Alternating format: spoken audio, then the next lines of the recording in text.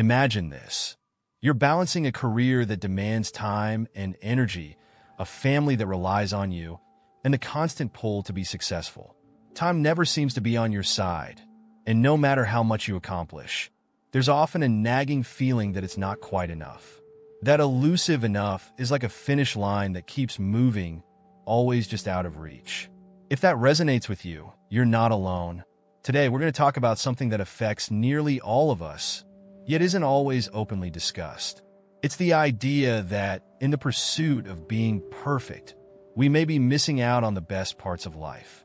Embracing imperfection, as odd as it sounds, could be the key to genuine happiness, satisfaction, and even success. Brené Brown, a researcher and author, has spent decades studying what it means to live fully, to feel at peace, and to find meaning. Her book, The Gifts of Imperfection, offers a new way of looking at life, a way that invites us to embrace imperfection, not as a limitation, but as a source of freedom. It's about moving beyond fear and recognizing that our true worth doesn't come from what we achieve, but from who we are. So, let's break down her core ideas and see how they can make a real difference in our lives. Chapter 1. Redefining Vulnerability, the Strength in Being Real. Let's start with a concept that can make many of us uncomfortable: vulnerability. Typically, the idea of being vulnerable feels at odds with strength. We're taught to believe that showing any crack in our armor could be a weakness, a flaw, something that could be exploited. But Brown redefines vulnerability as strength, not just in theory, but in practice. Think about it. The most powerful moments in life often come from being real, from dropping the defenses and speaking from the heart. For many men, vulnerability may feel like a soft concept, something that doesn't belong in a world that values resilience, confidence, and competence. But here's the reality. Vulnerability is courage in its rawest form. It's the courage to show up fully as yourself, knowing that you may be judged, knowing that it may not go perfectly, but choosing to do it anyway. Brené Brown emphasizes that it's this ability to be authentic, to be open, that allows us to connect more deeply with others. And ultimately, those connections bring us fulfillment. Imagine a situation with a close friend, or even a colleague, someone you respect. That respect, that sense of trust you've built, comes from moments of honesty, moments when you've been willing to show up as you are, imperfections and all. This doesn't mean oversharing or baring your soul to everyone you meet. It's about allowing your true self to be seen by those who matter. It's about showing up fully in your relationships. A takeaway here is simple but powerful. Try to allow a bit more of yourself to be seen. Start with something small. The next time a friend or family member asks how you're doing, resist the urge to brush it off with a quick, "I'm fine," if that's not the truth. Maybe there's something weighing on you, a stress or concern that you've been holding on to. Opening up about it, even just a bit, can be the beginning of a deeper, more authentic connection. Chapter 2. The Trap of Perfectionism, Chasing an Illusion. Let's talk about perfectionism. Perfectionism is one of those concepts that, on the surface, seems admirable. It's often sold to us as a key to success. Work harder, achieve more, push yourself to reach an ideal.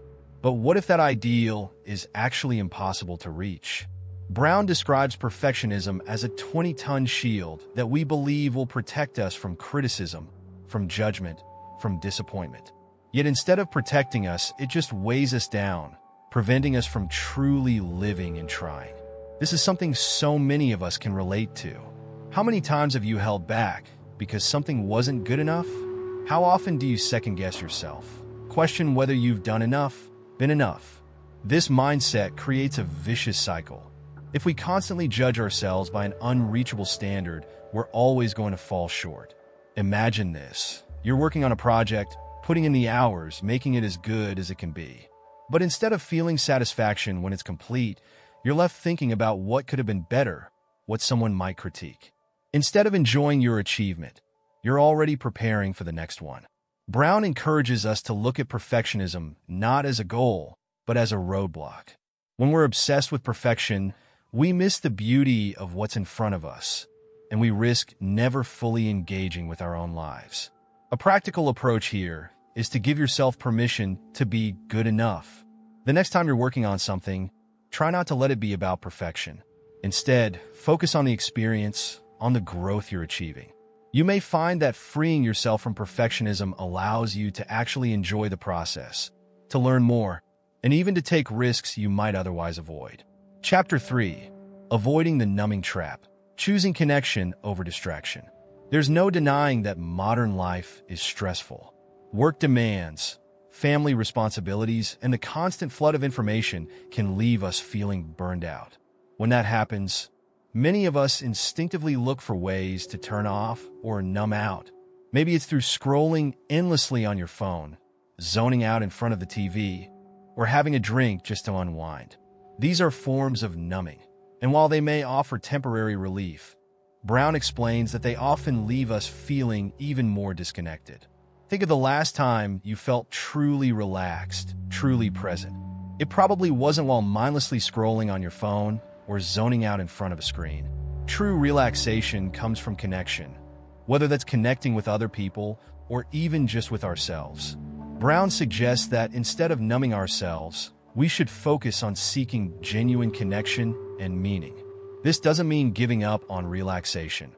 It's about finding ways to unwind that bring true fulfillment. Next time you feel overwhelmed, consider reaching out instead of retreating. Instead of going to a quick distraction, pick up the phone, call a friend, or take a walk and reflect on what's going on. These moments of genuine connection, even if brief, are far more likely to recharge you than hours spent numbing out. Chapter 4. Self-compassion. The power of treating yourself like a friend.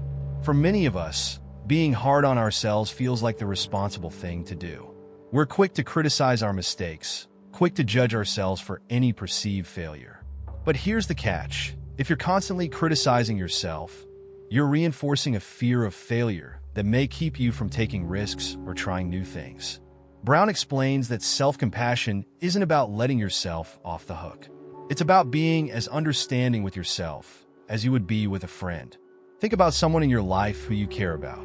If they mess up, would you berate them? Or would you try to encourage them to keep going?